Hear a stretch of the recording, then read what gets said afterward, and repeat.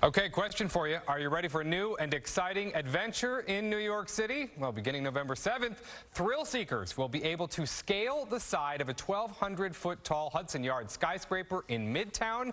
Ooh, this video is hard to watch. It's called City Climb, and you'll be secured by harnesses and cables. I should hope so. The adventure begins at the edge, where you'll then head to the cliff, about 1,100 feet from street level, before finally reaching the apex, where you can lean out and hang over the platform.